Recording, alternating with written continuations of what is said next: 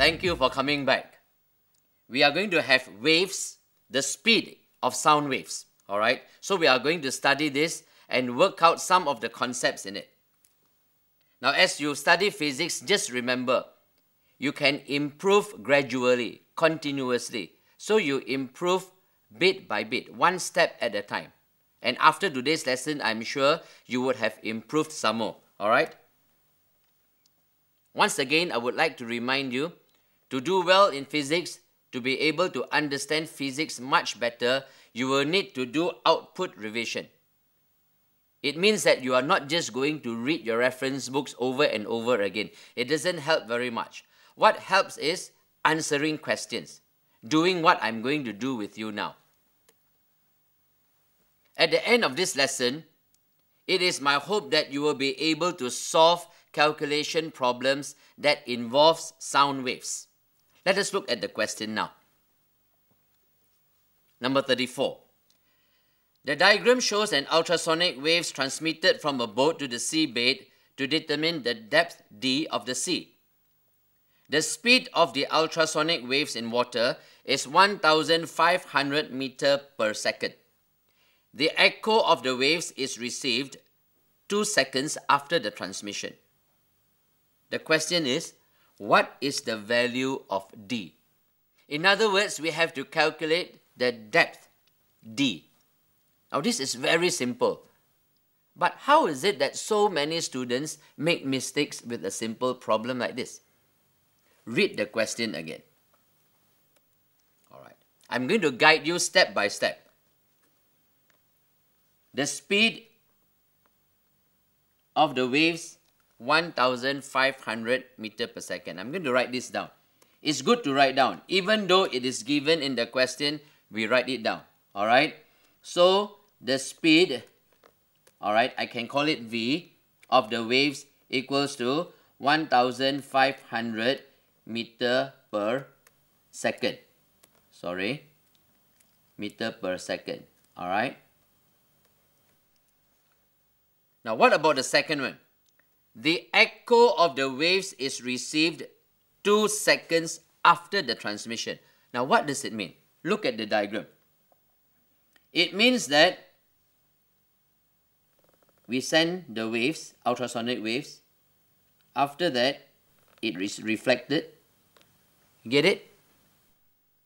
From the point of sending to the point of receiving the signals of the waves. Alright? And that takes 2 seconds. I'm going to color it again. 2 seconds after the transmission, the echo of the waves is received. You get the point? So, in other words, I'm going to ask a question. The time 2 seconds, I will write down. The time is, I just put down T, 2 seconds. Alright, so I have two quantities here, two values. Now my question is this. When the time is 2 seconds, what is the value or what is the distance? Is it D or 2D? Look at the diagram again. From the boat to the seabed, that is D. And it comes back. So it's 2D. Alright? So the distance that we have is actually 2D. Because it says the echo of the waves is received 2 seconds after transmission. Alright? So at the point of transmission is here. After transmission, it receives the signal. It is here. Alright? So it is 2D. Now after you have had these values, it becomes easy now. Alright? Let me collect these values. Because I'm bringing it to another page.